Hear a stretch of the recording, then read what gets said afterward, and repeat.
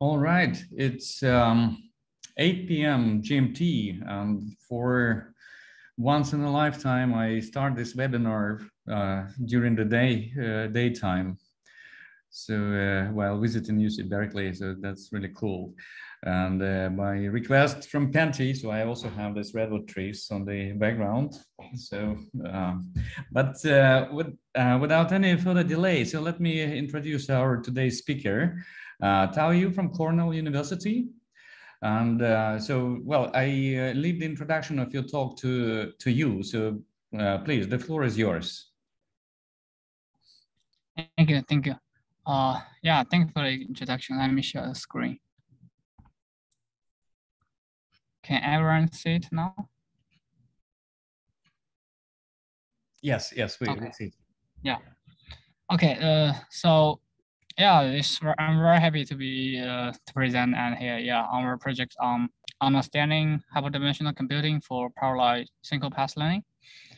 And see, in this project, we mainly want to look at what's the limit of hyperdimensional computing, and from a theoretical perspective, and try to propose some new models and solve the problem. And this is joint work with some professors and collaborators in Cornell. Okay, I would like to start the talk by recall some backgrounds, a very simple background on hyperdimensional computing. So we're computing with something called hypervectors, which are vectors in a very high dimensional space. For example, the binary cell with d dimension 10,000, which is a point in the hyperdimensional space. We can also view it as a corner of the hypercube. And there are some reasons, many reasons for us to be interested in this kind of setup. For example, many operations of hyperdimensional computing can be highly parallel, and hypervectors are robust to noises. The reason for that, just a quick review, is that some nice geometrical properties of this framework is that, for example, given a corner in the hypercube, how far is it to other corners? And by some simple geometry, we know that the number of corners at Hamming distance k to this given corner is a binomial coefficient. You just sample k different from the d-dimensional total d dimensions. And specifically, we can plot this distribution here that by given this given corner, we can plot the distance of a corner to other corners, to all the corners in the hypercubes, and plot the distribution by normalize this distance correspondingly. And with that to see, we can see that this distribution is kind of very close to a binomial distribution in the sense that the probability of this relative this distance is smaller than 0.47, is less than 1,000 minutes. And on the other side, the distance which is greater than 0.53 is less, the probability of this distribution is less than 1,000 minutes. So most of the space in this hypercube consists of points in the middle, which is a 600 bits wide area containing most of the space, right? And so with this nice some geometrical properties, we can know that two random vectors, which we sample randomly from this space. So two random vectors will be very likely they will differ in around 5,000 bits, and so we call this kind of vectors unrelated and in some sense orthogonal. We'll show later that.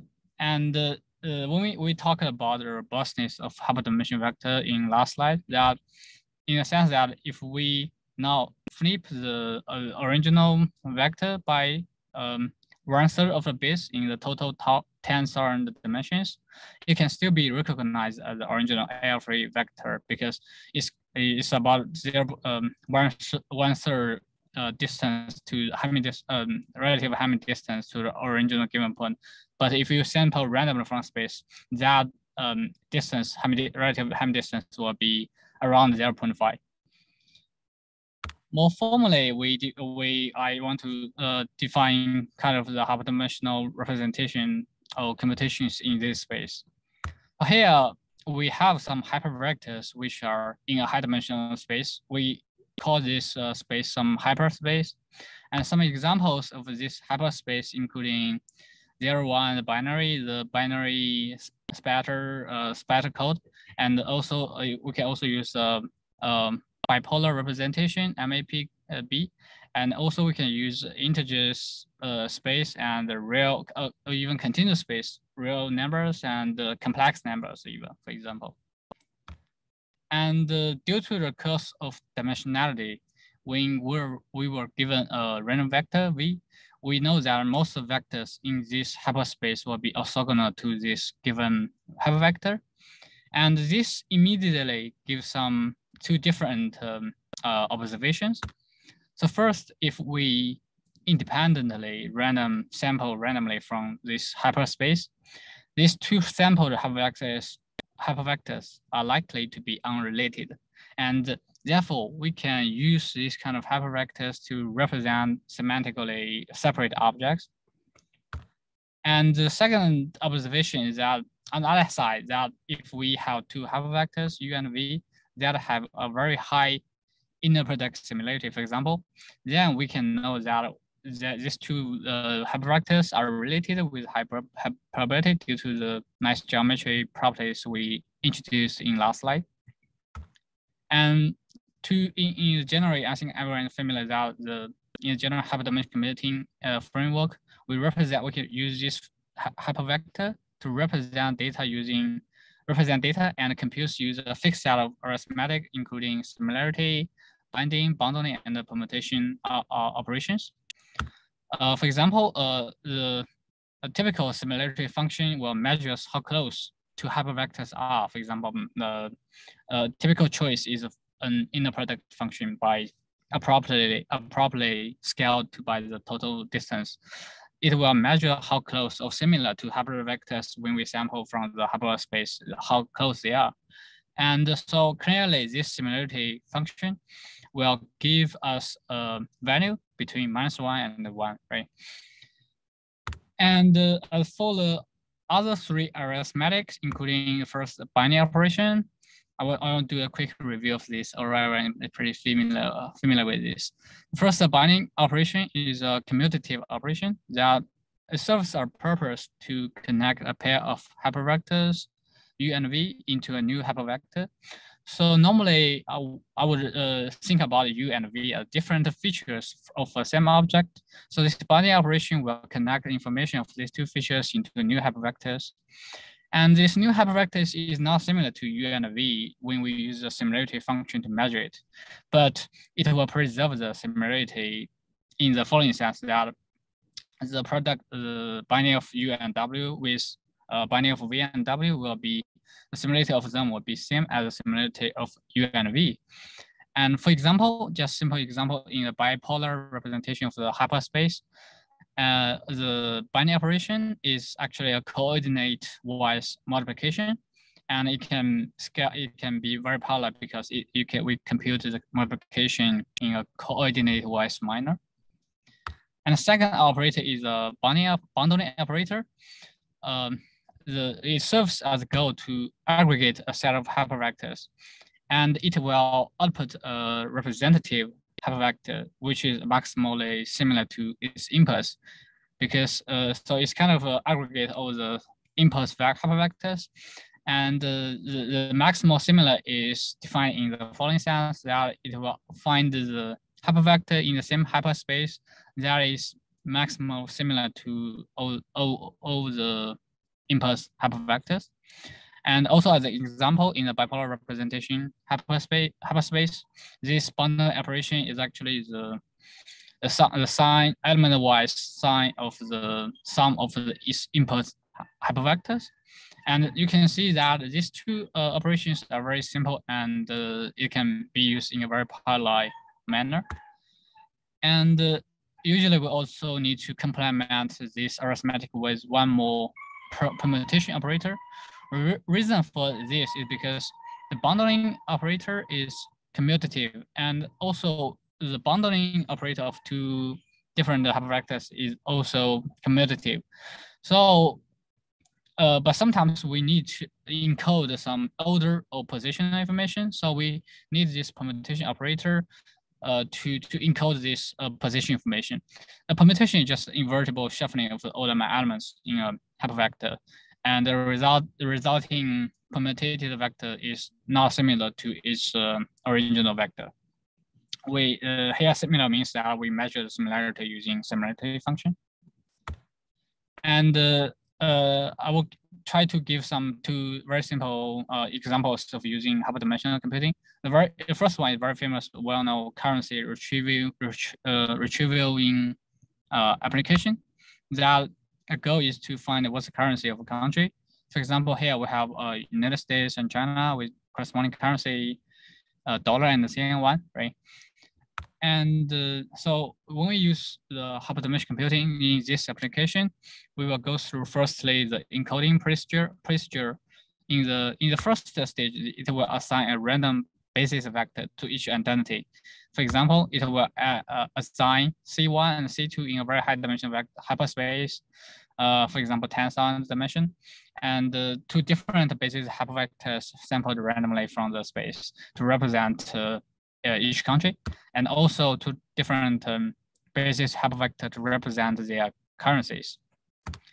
And then with this sampling hypervectors, we compute a filter representative by because C1 and M1 actually correspond to the features of the same object. So we connect them together and then bond them together to get a so-called filter representative. And then how can we do query when we have a country come in and someone asks what's the currency of the United States? So the method is very simple, that we compute we just bind the currency of United States hypervector to the filter hypervector, and due to some very simple due to some properties of this binding and bonding operators, we can derive it equals M1 bonded together with the binding of C1, C2, and M2. And due to the properties of bonding and binding, we know that this R will be similar to M1 and the C1 binding with C2 and M2. The second one is not a meaningful identity because the binding of C1, C2, M2 will not be similar to M2. But we know this resulting R hypervector is similar to M1 due to the property of bundling operator. And therefore we can write R equals to M1 plus some noise. And it will be very similar to the M1 hypervector. So to do query, we just need to find the currency hypervector with the highest similarity to this R and return corresponding currency, which is dollar, right? So it's a very simple usage of hyperdimensional computing for currency retrieval. And secondly, the task we were looking to in this project is that in a slightly complicated task on MNIST. MNIST is a data set with handwritten digits data set of 28 by 28 degree images. It consists of 60,000 training images and 10,000 test images, with each image belongs to one of the 10 class from 0 to 9, right? And similarly, we will use hyperdimensionally to go through the same procedure as the first application, right? So we first encode each image into some vector representation. For example, to do that, the method is that we draw 256 random basis vector from the bipolar representation hyperspace to represent the pixel intensities.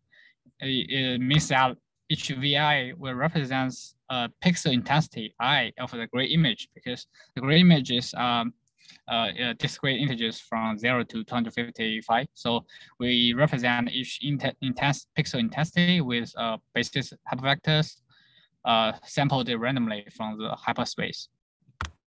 And then, as what we have did in the first application, we bind all of these 28 by 28 pixels by corresponding hypervectors. But as we just mentioned, that this binding operator is not commutative. So if we just combine all the hypervectors together, we will lose the position information. So before the binding, we actually shift that corresponding hypervectors by using the order information before binding all of them together. Means that if we assume the input pixel intensity of a given MNIST image is P0 to P783, then the encoded hypervector will be the binding of this formula. Here, here we apply a multiplied times of permutation to corresponding location of that hypervectors. And then in this way, we get a vector hypervector representation for each image. Then how can we do training or learning using this hyperdimensional computing? We learn it by bundling. So we bundle all the hypervectors that all the images, the hypervectors that are from the same digit, that we find all the hypervectors which belong to the same class. For example, we find all the hypervectors that of image 0, right? And we bundle them together to generate a representative. And because the properties of bundling operation, we know that this is kind of some class vector SC. It will be close. It will similar to each image in the training data set. And we hope this class representative can learn the distribution and generate to even unseen data in the training set.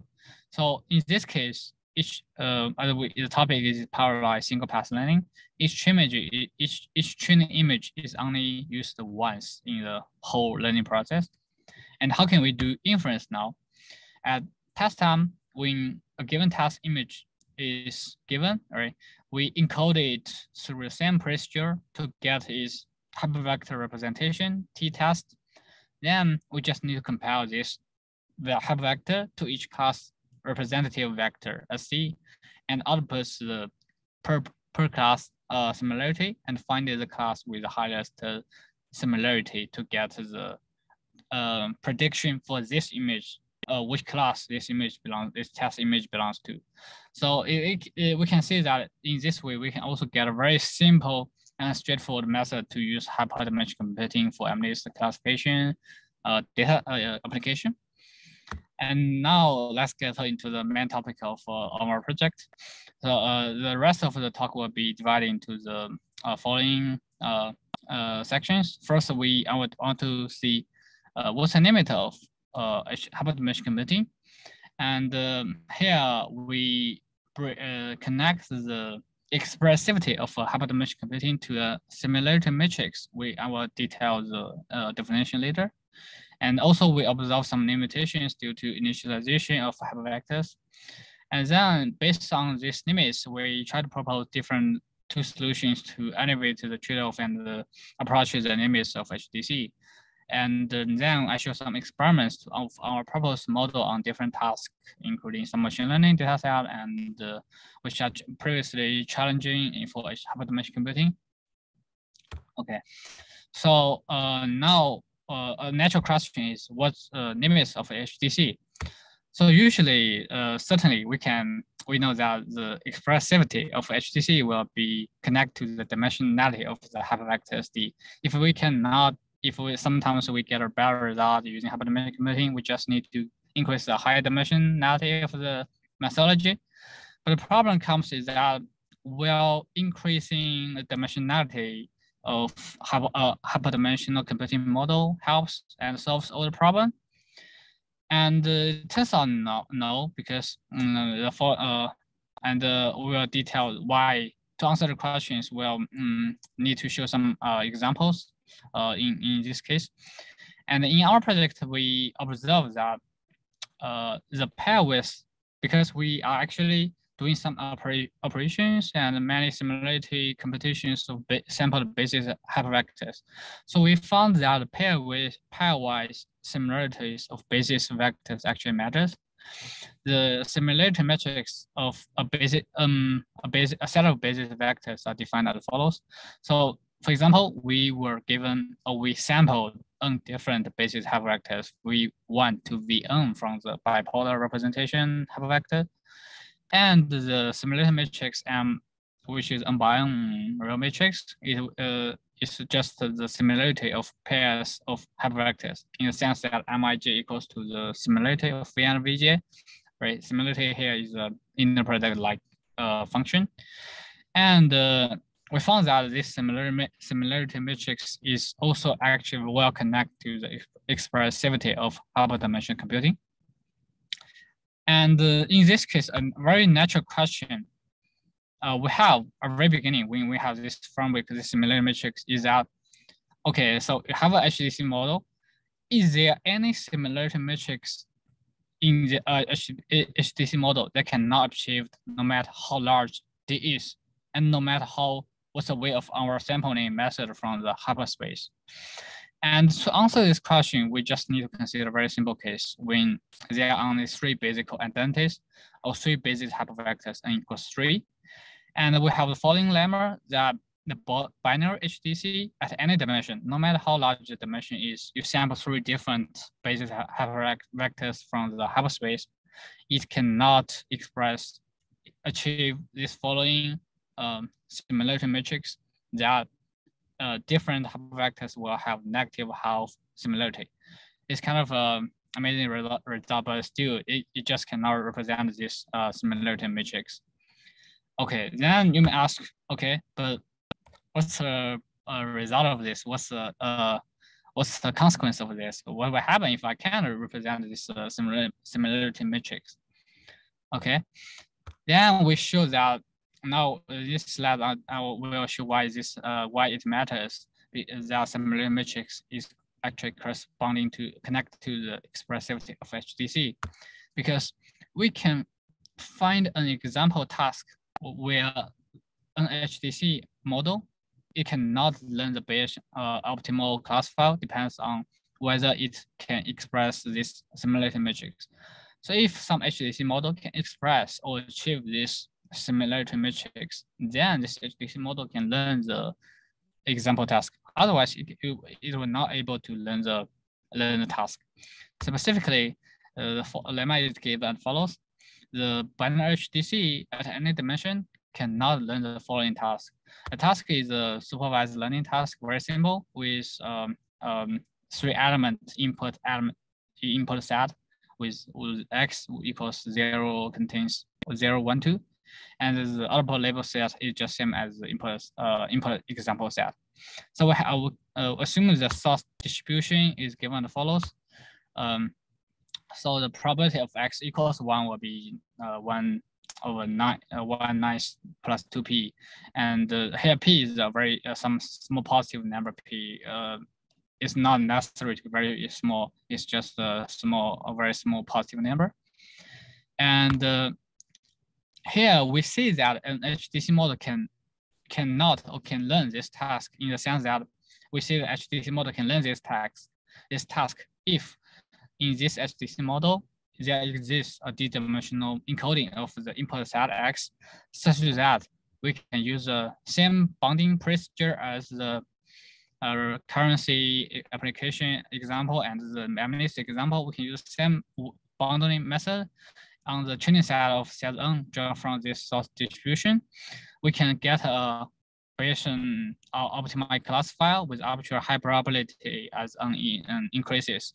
So an HDC model can learn if this condition, it can have such a Bayes optimal class file result. Otherwise, it cannot learn.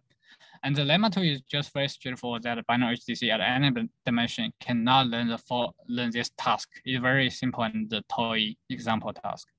And it shows the similarity matrix actually corresponding to some learnability of HDC model on some applications. On the other side, any HDC model, for example, using a real vector space or using complex values, any HDC of this type that can express this similarity matrix can learn this task. So this again shows that a similarity matrix will correspond to learnability of some applications or some task.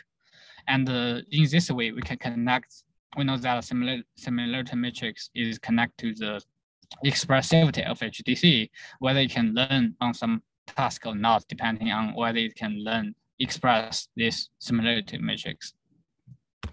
And furthermore, we also observed limitations due to initialization, because we know that the similarity matrix of hypervectors matters for the learnability of HDC model on some tasks. So if again we just sample randomly from a hyperspace, and these hypervectors will very likely to be expectation of identity, right? Because due to orthogonal of the high dimensional space property.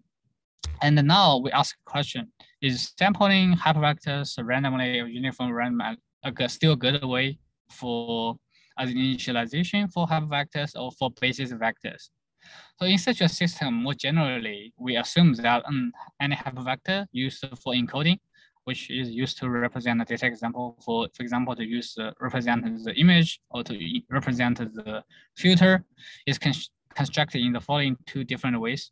First is that we just independently sampling a binary hypervector where each entry has some probability of being 1 from the hyperspace. The second case, we further using this pre-sampled hypervectors from U1 to UK. We sample some of them, and we use some binding and permutation and some other operations to get some encoding of VRN to VN as basis hypervectors or hypervectors for encoding. These two different setups of sampling hypervectors randomly from the hyperspace. And we show that this way of sampling from the hyperspace actually will further restrict the set of similarity matrix that can be expressed in expectation sense, because the following matrix with pair with similarity of different hypervectors 1 minus negative 1/3, it cannot be when we use this kind of random initialization of hypervectors from the hyperspace, it will deviate. It will not be able to achieve it in the expectation sense. But this matrix actually can be expressed by binary HDC if we do not use this kind of a way of random sampling from the hypervector space, from the hyperspace.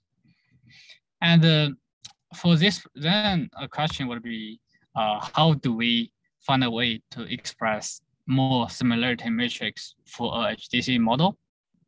So we have some ways. So the first solution is that we look at because the random initialization from a random sampling from hyperspace will give us a bad initialization sometimes, or will restrict the similarity matrix. So we propose the first solution is to encoding using with an analog to random frame features in the following sense, because we propose a more principled way to construct hypervectors. We claim that if we know some connection, some similarities of the basic identities, so we would like to sample hypervectors to match that given similarity matrix, the target similarity matrix. And to do that, we just we give the following algorithm. Algorithm 1, if a condition that the element-wise sign of pi/2 multiplied to m is positive semi-definite, then algorithm 1 will output hypervectors that in expectation exactly achieves this target similarity matrix. If on the other side, if the element-wise sign of this matrix is not positive semi-definite, then some approximation will be produced. And in this way, we will be able to match a target similarity matrix to make the basis hypervectors to have similarity matrix same as the target similarity matrix in the expectation sense. And clearly, it immediately follows that this method can actually achieve more similarity matrices than the classical uniform sampling approach from the hyperspace, because this negative 1/3 matrix, we call it fail. This similarity matrix, as we just showed in lemma 3, that it cannot be achieved in expectation by classical HDC approach, random sampling from the hyperspace approach. But algorithm 1 can achieve this similarity matrix because the sign of this pi over 2 multiplied to this matrix is positive semi-definite. So it will in expression exactly achieve this similarity matrix. And in this way, we can match the target similarity matrix we want to match and make the hypervectors have a same similarity matrix.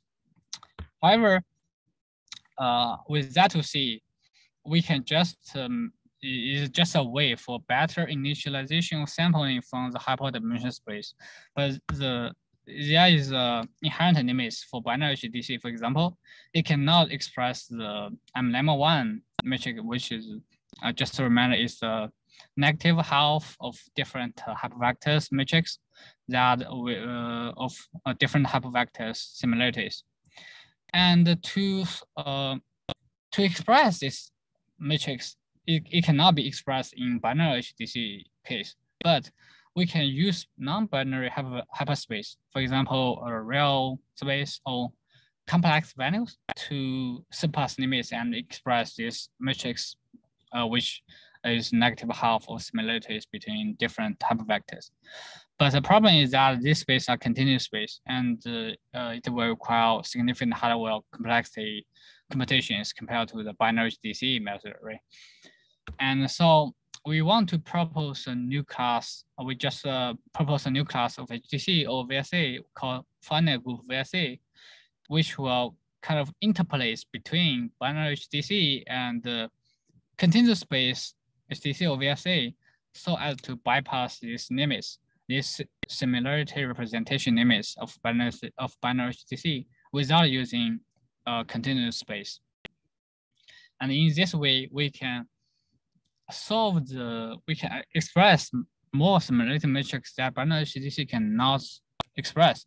And meanwhile, we can keep the hardware efficiency of a limited set of elements. For example, specifically here we are sampling the hyperspace. Hypervectors are in the hyperspace G to the power D. Here G is a finite group. Then we on this hyperspace we can theoretically extend and define the operations arithmetic we have for standard hyperdimensional computing. For example, similarity, bounding operations accordingly in this hyperspace in this group VSA setting. And a very simple case is a cyclic group VSA, where the group is a cyclic group from with elements, for example, from 0 to n-1. And in this case, as a matter of fact, the binding operation is just the addition modular n. And as we can see, if n equals 2, it's exactly same as binary HDC. If n goes to infinity, it will approaches the complex value FHR, the VSA, and it's kind of interplace between binary HDC and the continuous space, but it's a finite group set, and we do not need to worry about too much about the hardware complexity, and we'll show this effect in performance specifically later. And then a natural question you may have is that, okay, so is group VSA stronger than the FHR using the complex values or not? Or which one is stronger, or any comparison between them? And so first of all, we show that any similarity matrix that can be expressed by finite abelian group VSA means the group is abelian, means that you can switch the order of the group operations. It can be also expressed by FHR. So in this sense, the finite abelian group VSA is strictly less than the FHR. But on the other side, there exists similarity matrix that can be expressed by a non-abelian group VSA, but this matrix cannot be expressed by FHR.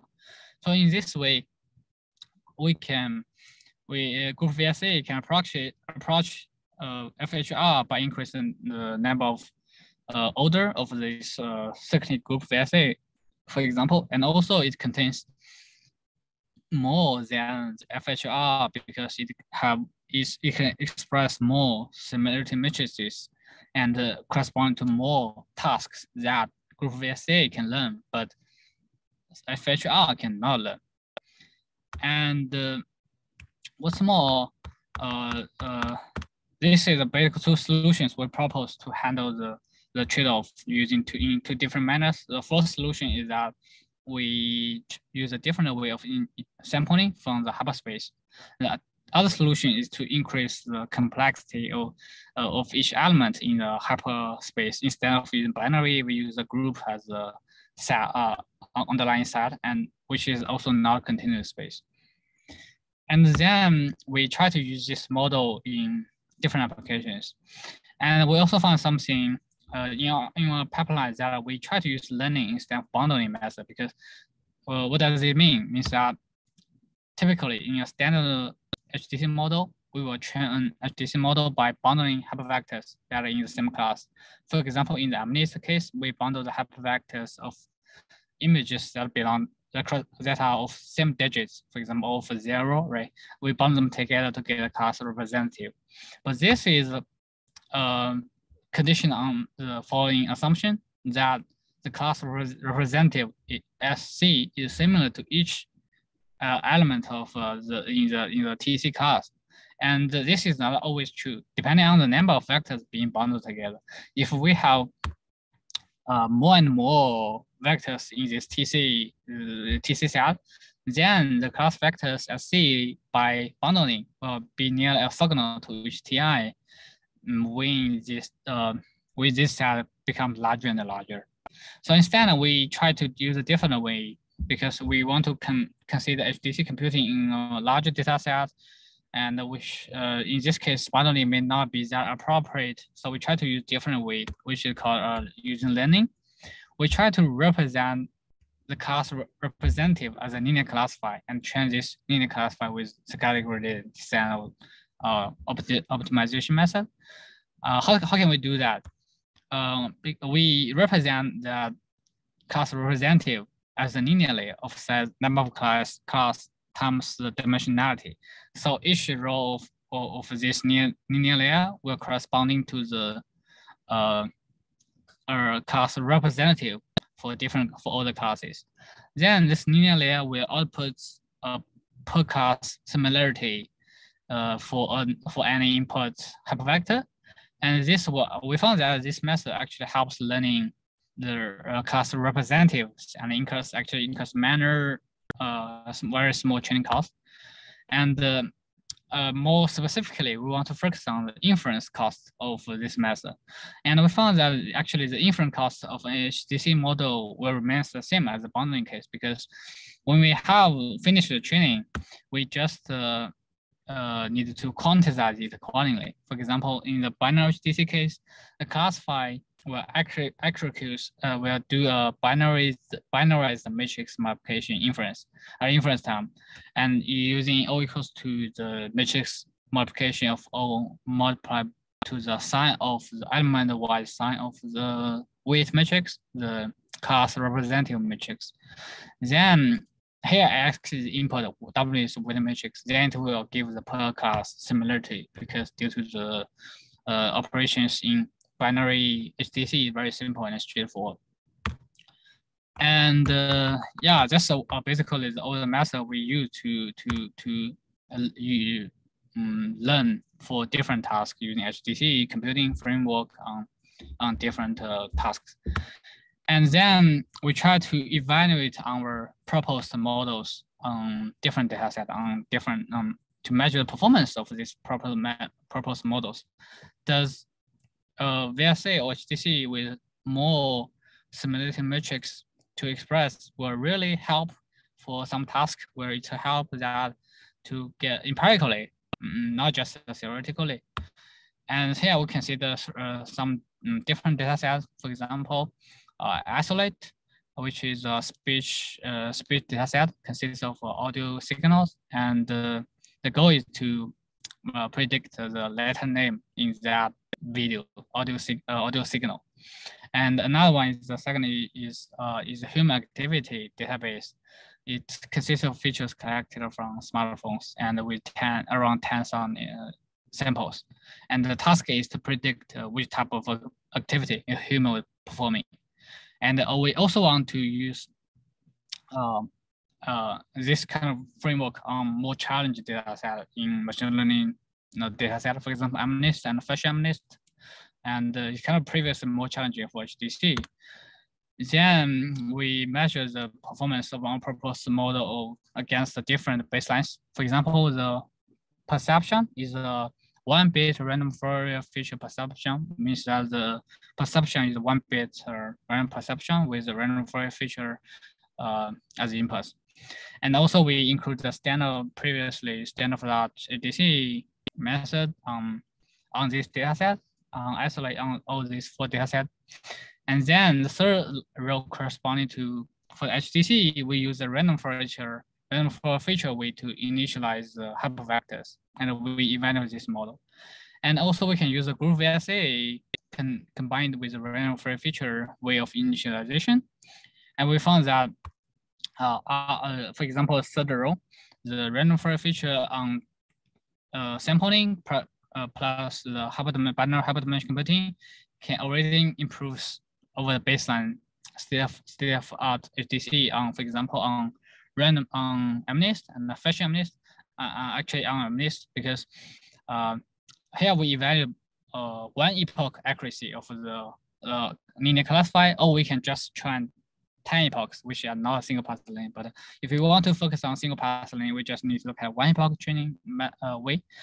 And RFFG HDC with 1 epoch training on MNIST is actually even higher than 10 epochs accuracy of previous HDC model on MNIST.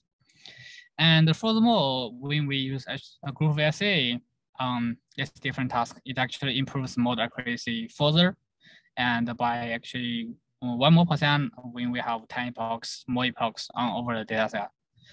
And so this shows that the HDC models we propose actually learn from a single pass learning over data originally achieve very high accuracy on standard benchmark, standard data set for HDC, and also more challenging data set, for example, MNIST and facial MNIST. And then the question is that we also need to focus on the hardware efficiency of this method. We do not, the one advantage of VSA is that we do not need to use a continuous space. So we propose a way to measure the hardware efficiency or hardware latency of the different models in hyperdimensional computing. Specifically, we use the circuit depth complexity to quantify the potential hardware latency. Just to clarify, the CDC is commonly used to analyze the computational complexity of Boolean functions, which is a length of longest path from the input to output. If we assume that operations without dependencies in the HDC can be fully executed parallel, means that element-wise multiplication of binding and element-wise the sign of the addition of all the hypervectors for these operations that do not have data dependencies, we can fully make them parallel. Then what's the longest path from the input to the output? How many input gates will need to along the path? And so this measurement makes this make it independent of the hardware design choice of different hardware. So you just measure the longest path from the input to the output. And here, if we assume the feature vector N to be the feature vector length, and for example, for MNIST, the image is 28 by 28, which is 784, right, for MNIST. And these are hypervector dimensions. And we can compute the CDC for hyperdimensional HDC and group VSA and even perception, and compare them together here.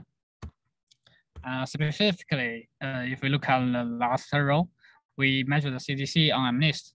The binary HDC will have 295 and 60 group VSA of 2 to the 3, or the 3 group VSA, it will be have a CDC of 405. And in the meantime, the perception, 1 bit alpha perception will have around 1,300 CDC. And so binary HDC and second group VSA are significantly less than this random for feature perception. And to see it more clearly, this trade-off between the group VSA, the order of group VSA, and its hardware efficiency, we plot this figure as in the bottom here. The lines here represent the epoch accuracy, the 1 epoch accuracy and fine accuracy. Fine accuracy means the 10 epoch accuracies. And on the right side also plus the bars of the CDC when we increase the group order. And we can see that there are some point, there's a kind of sweet point that at the order of 2 to the power of 3 for the group VSA, you can achieve satisfactory performance with respect to test accuracy, and also you can maintain a low hardware efficiency measured by the circuit depth complexity. And so in this way, we conclude that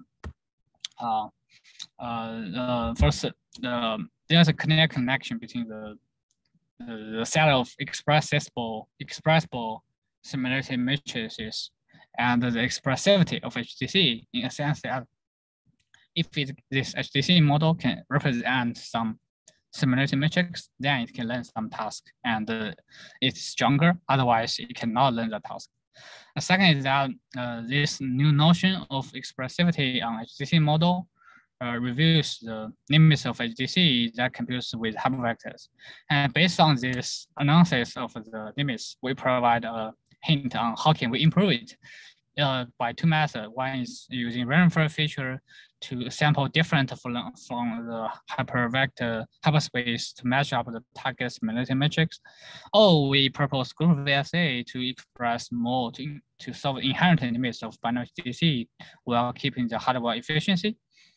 And last, the non-trivial improvement of group VSA on different data sets from standard data set on isolate and on even MNIST and fission MNIST, which HDC did not look at before, actually paves a new way of using HDC in more challenging tasks and even in more challenging machine learning tasks in some graph learning and even large scale graphs. And we were interested in using HDC to work on. Yeah. Thank you. Thank you very much. Thank you very much for your excellent talk, indeed. So now I open the floor for questions. Maybe I can start with a practical question. Do you have the implementation of these methods that you proposed as a kind of library that is publicly available? Because I think yeah, we have it, but we were planning to publish. We actually published for a while, but later on, due to some submission impulses, we canceled it. But yeah, if you want to have the library, we will publish soon. If you want to have it now, you can email me and I can share it direct to you. Yeah, because I think it would be of great practical importance to have this generation methods that you reported. I mean, easily accessible and easily usable, so to say, because this a problem of encoding and generation is, I mean, it's extremely well, it's very important. I mean, for the overall performance and performance of different solutions, not only in classification tasks. Yeah, the thing I want to mention is that previously at the very beginning, we actually we know that encoding of these things, including a lot of for loops, and if you do not parallel it efficiently, it will cost a lot of time. For example, at the very beginning, we have a very vanilla version of encoding on MNIST of 60,000 training images, and 10,000 test images. It will cost us an hour to finish the encoding process, which is a very long time. Later on, we try to parallel all the operations try to make the data, remove the data dependencies, and make the operations bounding parallel as possible. And now we can finish administrative training in 2 minutes or one and a half minute. Yeah. Okay. Yeah. I mean, this practical information is extremely interesting. I mean, from my personal perspective. But okay, so please, I pass the turn to other people to ask. Hey Tao, it's Dennis speaking. Yeah. I have a question. I think we communicated earlier, and I have a feeling that your group VSA is very related to an earlier proposal that is called modular composite representations. Have you had the chance to make links to this between that VSA model and your proposal of cyclic group VSA? We look at that paper, but we haven't included the connection in the paper because currently this paper is kind of under review, and we do not want to make a very large modification to the paper. But yeah, I agree that it has very strong connection, but we haven't included in the paper, at least in this moment. I see. Okay. Have you had, like, based on that, when you were looking at it, have you had any chance to, because my intuition was that binding is exactly the same as in group VSA, but I had a feeling that bundling operation and similarity measure were somewhat different. Have you had the chance to anyhow reflect on this similarities versus differences? Like, is it anything fundamental in cyclic VSA that makes it more sort of more amenable from the theory point of view, let's say, compared to these modular cyclic representations? Yeah, here's the thing. For the binding operation of group VSA will certainly be different from the binary or the pre method. But the thing is that for the binding operation, is simple as addition modulo n, right? And it's actually addition, and then is the bundling and the similarity. The similarity is actually measured by the cosine. You can imagine we embed all this similarity into a unit circle uniformly, right? You can embed this cyclical group VSA into the unit circle in the complex plan, and then the similarity is just the inner product of that embedding vectors, right? And in that sense, you will need to use some cosine, not cosine, the cosine of that corresponding vector to compute the inner product. But the problem is that if you have a very small, you may want to ask that then this complexity will be higher, right? You need to compute the cosine of the things, right? But the thing is that you can pre-compute this. We actually, in our implementation, we can pre-compute this cosine similarities of elements in this G to get a table. And when you have that two hypervectors, you need to just query and do addition will be fine. Addition average without computing cosine average. I see. You can use the lookup table, right? We can use a lookup table to finish that. The other one is the bundling method. The bundling method, problem of bundling method, I agree, it will be slightly complex. It will involve cosine function. The problem is if you want to change DC model while using bundling hypervectors, then you need to use that cosine once during the training time, right? But if we choose to use linear classifier, we only use binding operation and similarity operation. We do not actually use bundling operation. Okay, yeah, that's fair. Yeah, so in that case, we just find is in the hyperspace that has the highest similarity to that to all the training set. So we do not need to use bundle in the second method.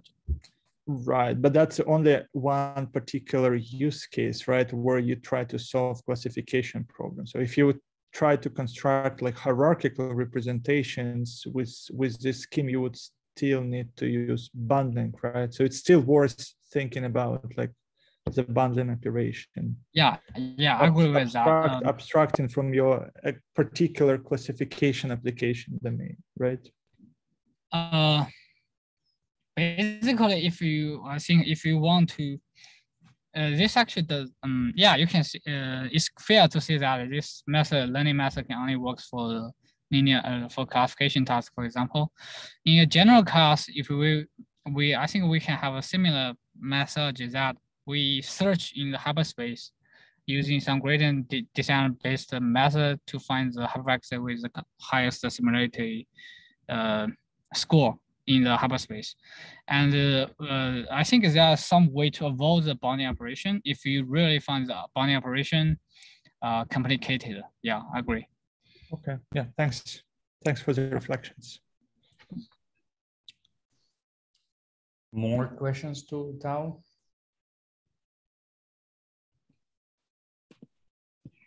Yeah, I'd like to talk about terminology. And the thing is that in algebra, I mean, word bundling means something quite different. I think it has a mathematical meaning, and it's not to be confused with this. What I prefer is using the terms, the addition operation of this algebra and the multiplication operation of this algebra. And so that's terminology that's commonly used in math.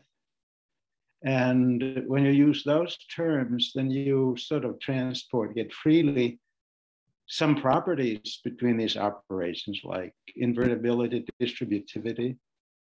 And so I tend to recommend using this terminology rather than the terminology of binding and bundling, because just think of, how do you unbind? You use the binding operation to unbind. Now that to me is somewhat awkward way to say.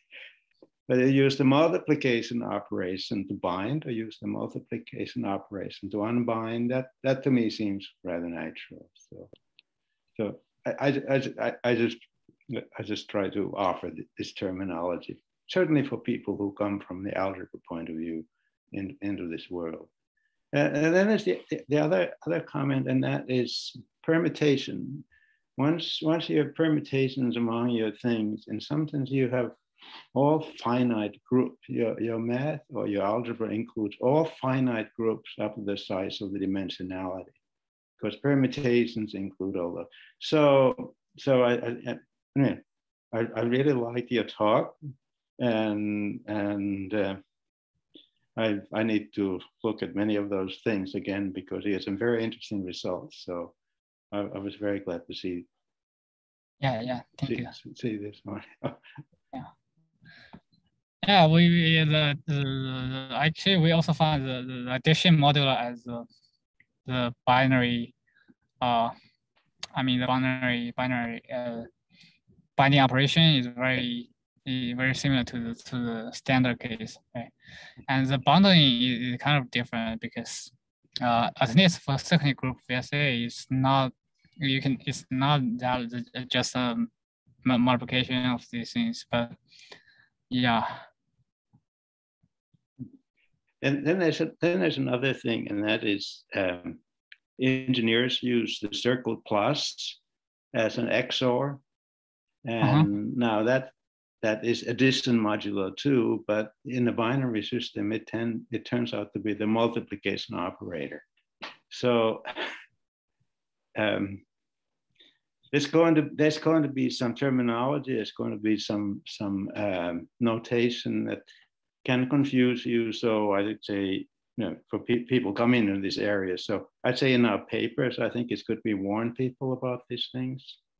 The things are not notated. There's no standard notation. There's really no standard terminology. So we just have to fill in our paper. Just help diffuse confusions. I can say from our side that in the recent papers, we try to introduce kind of an idea of that for binding operation, one need to use kind of an abstract symbol. I mean, to kind of reflecting on what Pentti has said, that like there is this outer product symbol that we see on this slide, and also there is also symbol for XOR, so they are over-defined. And so we just propose to use the so-called circ, which is just an empty circle in LaTeX, as a general symbol for binding. And then depending on whether within the context one talks about a concrete realization, such as a Hadamard product or XOR or outer product or circular convolution, then one could use like these specific symbols that are commonly used to denote these operations. But kind of we try to suggest to use a more generic symbol for binding operation that is just an empty circle.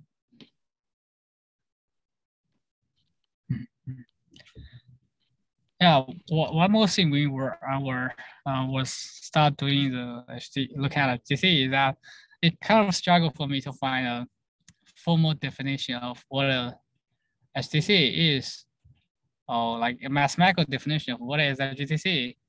Like many people say HTC is vectors with some operations, and it kind of not very mathly defined in some math object space.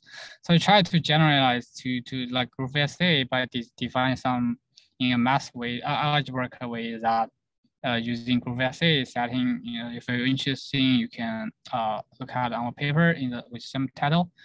And yeah, we try to give a more math or formalized definition of VSA, group VSA at least, and yeah. And I think this is important. This is really interesting, indeed. Any more questions from the audience? Yeah, I had a question. Yeah, about the analysis as the expressivity. Can you flip to that slide that had the the previous one where you had the showing that with the negative halves. Yeah, what made that impossible? Is it the relationship amongst the negative similarities, that they're all the same, or is it the magnitude? Like if we change those negative halves to -1/8 or -1/8 or -1/10, would it be possible then? Or can you give some intuition about what's going on there? Yeah, if you don't mind, let me share a page of my paper, okay? 1 second. Sure.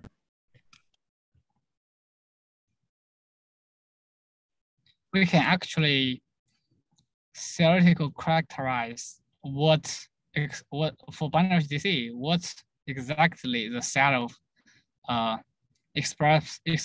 expressible similarity matrix are. The set we can characterize theoretically. For example, can you see this here, right? Yes.